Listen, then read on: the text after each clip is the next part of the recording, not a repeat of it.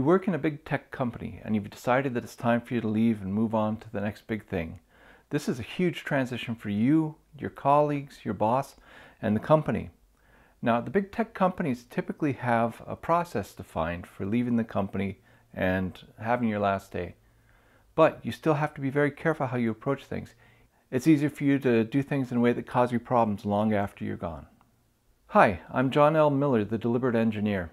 I've had 15 different positions at a variety of big high-tech companies such as Microsoft, Google, Amazon, and so on. As I transitioned between each of those positions, I had to figure out if it was time to leave, and when it was, I had to navigate the departure process in a way that tried to leave a minimum of ruffled feathers and prevent any bad feelings or any problems in the future.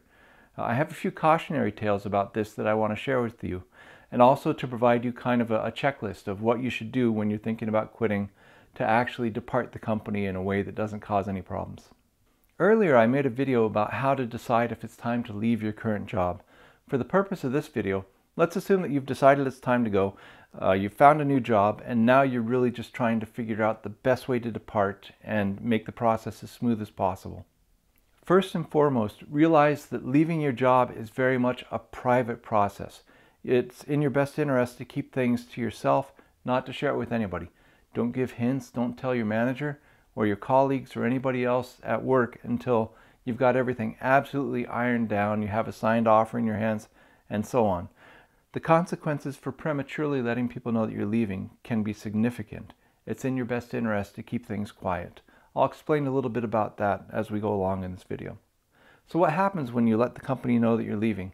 In the very worst case, you wind up getting fired on the spot or put on something called garden leave, where you're expected to go home and just take it easy. You're not fired, you're still pulling in a paycheck, but you're also not allowed to work or log in or contact people at work.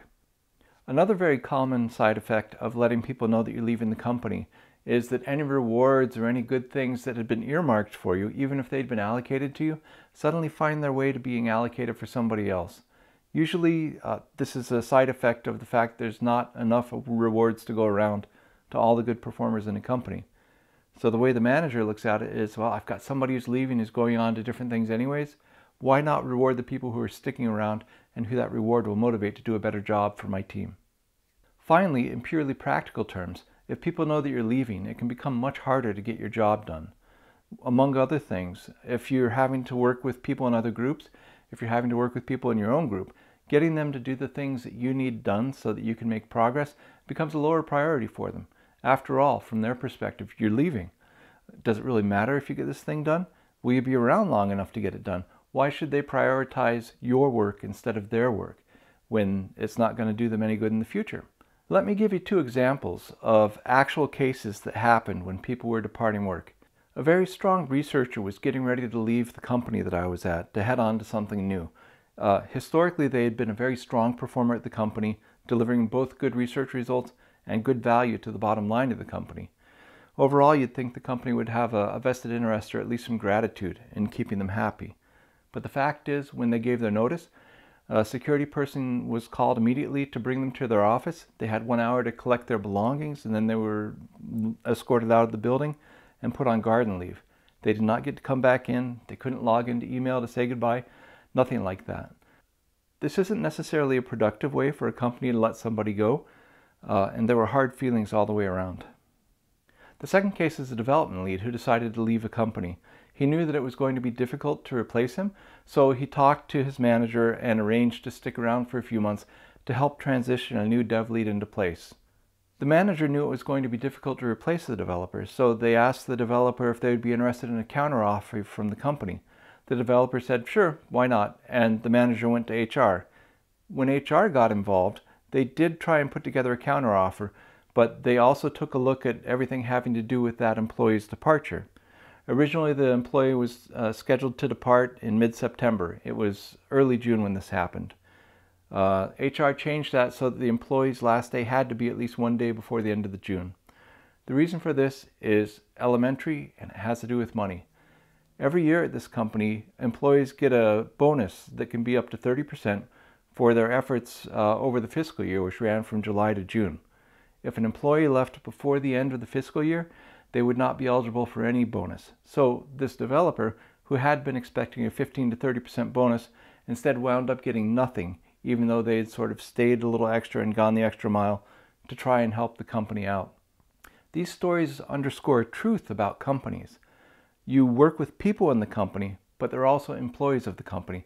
This means that even though they may be nice, they may be your friends outside of work, they also have obligations and duties they have to follow for the company. If you're putting them in a position where they have to pick between their loyalty to you or their loyalty to the company, first of all, that's not fair to do to them. Second of all, it's only reasonable to expect that they would watch out for the company because they're going to be around to deal with the consequences of whatever they do. This is why I recommend not letting anybody know that you're leaving until it's ironclad and you're absolutely ready to depart. That way you're not putting them in a position where they have to choose between doing you harm and doing the company harm. Also, it's worth adding a caution about human resources, HR. The people who work in HR, they're usually people and they're very nice, but they also have an obligation to the company.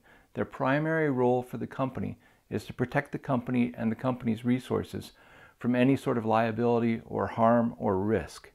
What that means is, if they have to pick between being nice to you or looking out for the company's interests, their job is to look out for the company's interests.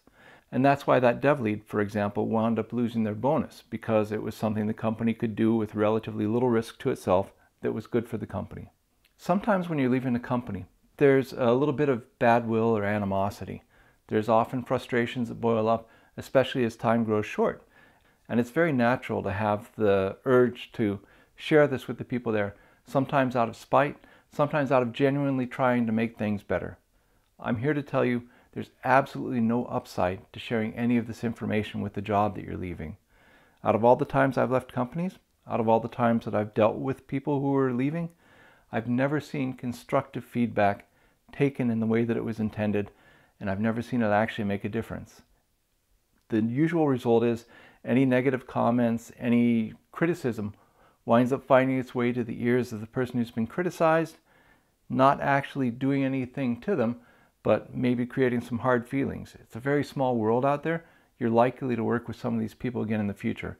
You don't want to take actions that don't do any good, don't have the intended good effect, and at the same time frustrate them and complicate your working relationship with them in the future.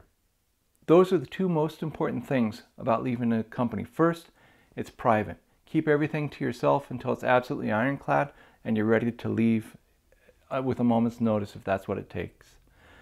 And second, keep everything positive. There's no upside to running around telling people how broken things are or saying how this and that should change or anything like that.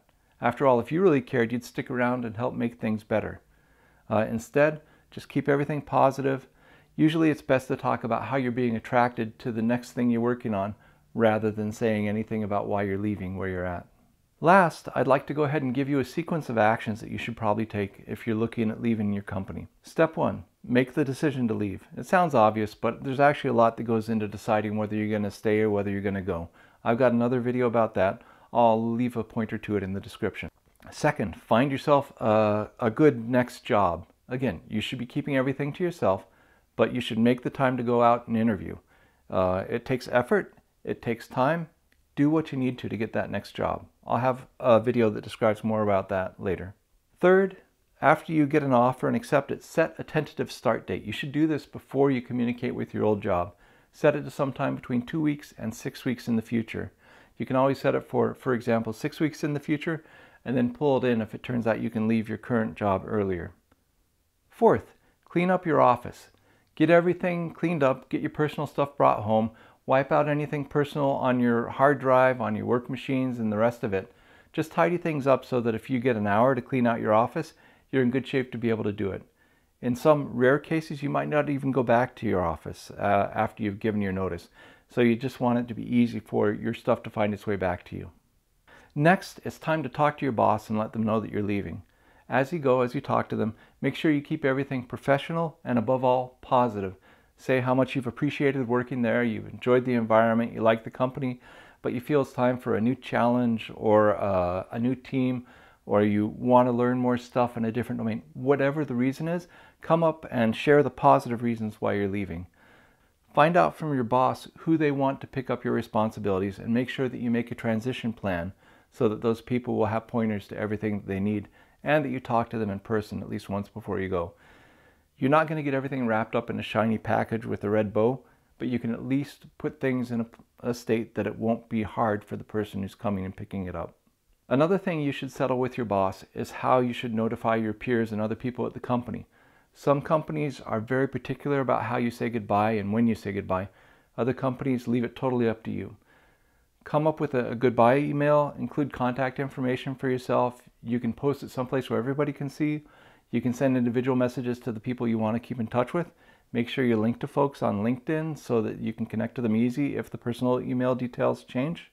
And that's it. In a nutshell, be positive, leave things in a good state, and let everybody know about your departure.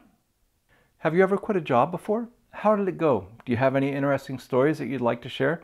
Please leave comments down below. I'd love to hear about it, and I'll be happy to chime my 2 cents in if you want it. Thanks for watching this video. I really appreciate your time, and keep pushing forward.